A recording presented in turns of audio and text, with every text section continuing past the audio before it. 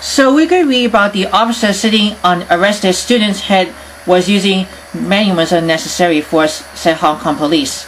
We found for the HKFP, Hong Kong Free Press.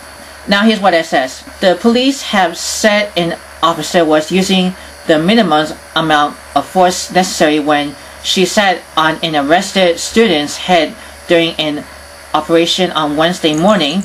The remarks by Hong Kong Division Commander Alan Chung came after a photo of the arrest were circulated online.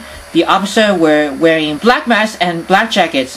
One held a walkie-talkie as another held an extendable baton. Chung told reporters that the police received information that around 10 masked protesters wearing school uniforms were blocking roads on Tuesday morning near Mato Wai Road and Tamko Road.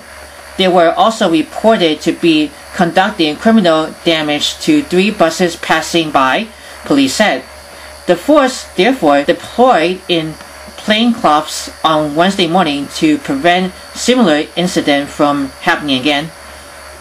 You may see there's the knife that you can show you on the red circle line, then black mask, and then sets by down, crunching around on the butts.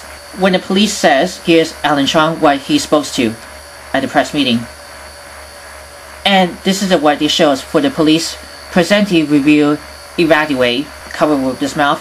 You can read the whole paragraph. I'm going to put the link into the description box below.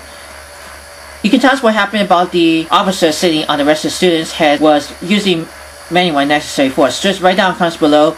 We will always before sharing. Subscribe to my channel and click the bell to get notified about new videos and the latest video. Thank you very much for watching.